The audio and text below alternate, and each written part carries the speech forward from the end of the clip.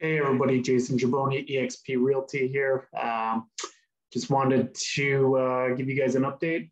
I found the box, my moving box with my razor, so I got a clean shave here for you guys. I just want to talk to you guys a little bit about moving. Give you my top 5 tips on moving. One, if you never have to do it, don't do it. I mean, it was terrible, a terrible experience. I talked to a lot of my clients.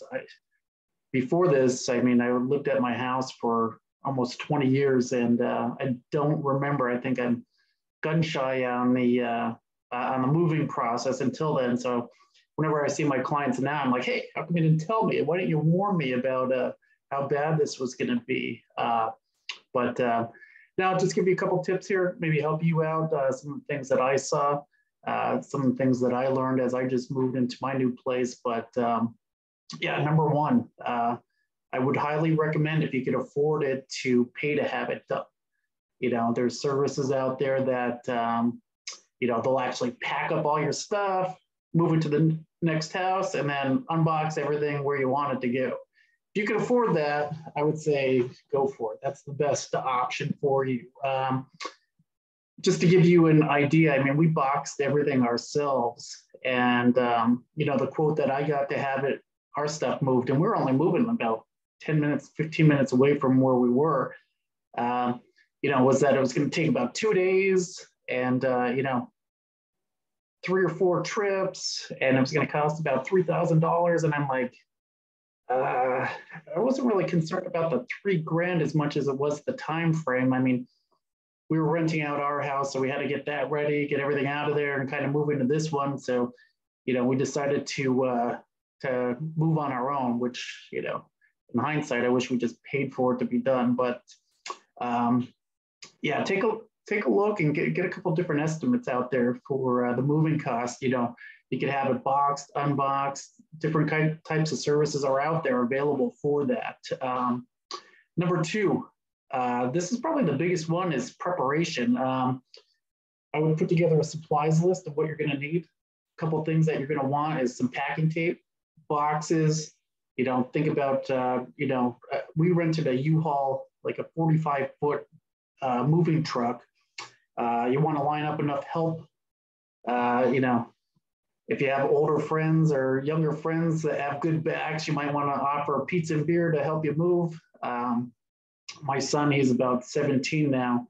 So I actually paid him and his buddies, I think there was like 6 or 7 of them, like $100 each to just, help us move. And that was definitely well worth it. And it was funny to watch them all struggle as they lifted things as I sipped on my lemonade. No, just kidding. I was sweating my ass off and helping out as well. But I mean, there's some heavy stuff there. So think about how much stuff you have, how heavy that is, and who's going to actually move it in and out, and try to figure out how you're going to pack everything into a truck. That's important as well. So besides help, another couple things that you want to look at planning is your utility transfer. With EXP, we have a white glove concierge called Moving Hub. But basically what that will do is they'll transfer the utilities in your name. You got to change your mailing address from your old address to the new address with the post office. That service kind of does all that for free. Or you can call your utility companies and say, hey, look, I'm planning on moving August 1st. I need you to transfer the utilities in my name for that date. You always want to transfer the utilities. You don't want to activate them. When you transfer them, a lot of the times they won't charge you an activation fee. Sometimes for each one, it could be like $35 to $50, depending on which utility. So you just definitely want to make sure, get that transferred and not activate it. Because, when you close on that house, a lot of times they'll just shut off all the utilities, and then, you're starting from scratch and you have to pay those activation fees. Besides utilities, I would look into preparing for, when is garbage pickup? What about recycling? How does that all work? What day do they pick it up? What time do we have to have it out? Sunday night for Monday morning pickup? That kind of thing. A couple things that you just want to prepare for there. Tip number 3, when you do box up all your stuff, one of the best pieces of advice that I can possibly give you in this video is label them as thoroughly and detailed as possible. Don't just put like bathroom, you know, you want to put like, okay, you know, bathroom, soaps, towels, you know, toothpaste, whatever is going to be in that box, you want to know exactly what's in there. So you're not trying to do like a search and rescue mission when you find stuff. That's one of the biggest mistakes that we made. I mean, we have boxes here that are just labeled very vaguely, and they'll probably sit in the box in the garage for the rest of my life, because I definitely don't plan on going into them, but you know, label them as detailed as possible. Tip number four, throw stuff out. I mean, when you're moving or, you know, getting ready to move, all that extra stuff that you don't need, donate it to charity, sell it on Facebook, you know, Craigslist, all those eBay, whatever you want to sell it. I mean, think about like some of the bigger ticket items, especially if you're moving far, you know, selling like the appliances, the washer and dryer, you know, your furniture, and buy new stuff when you get down to the new location. I mean, a lot of that stuff takes up a lot of room in the moving truck. And, you know, it's, you know, an extra trip on a moving truck is going to cost you probably more than some of these items are worth. So think about donating and stuff, Goodwill, all those extra clothes that you don't need, you know, furniture that you don't want, that, you know, other people that, you know, are in need could use. Definitely throw it out or donate it or sell it, make some money, and then buy it when you get to the new place.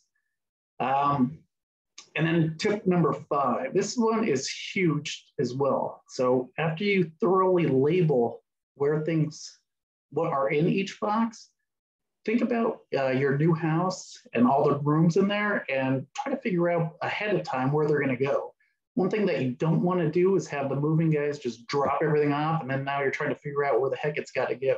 You know, so I would probably label it a bathroom. You know, here's everything that's in that box. And then I would say, you know, label it again and say upstairs bathroom or downstairs bathroom or master bathroom, wherever you want those items to go. Plan ahead of time, label the heck out of it.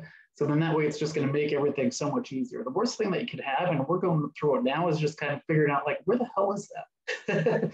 And then you have 50 boxes there. They're all labeled like crap, and you know, you're trying to search through each one and try to figure out what the heck is going on with them. And so that's my top 5 moving tips for you.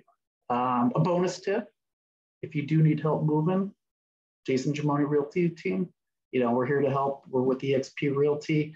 Check out our reviews online. I mean, we've never had a bad customer, unsatisfied client yet. More than happy to help you guys out. Definitely help you out with the moving process.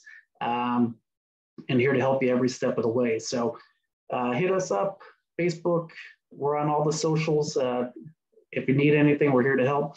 And hopefully this video is helpful to you. And I wish I saw it before I stopped moving. Definitely would have been awesome. Well, have a great day. See you soon.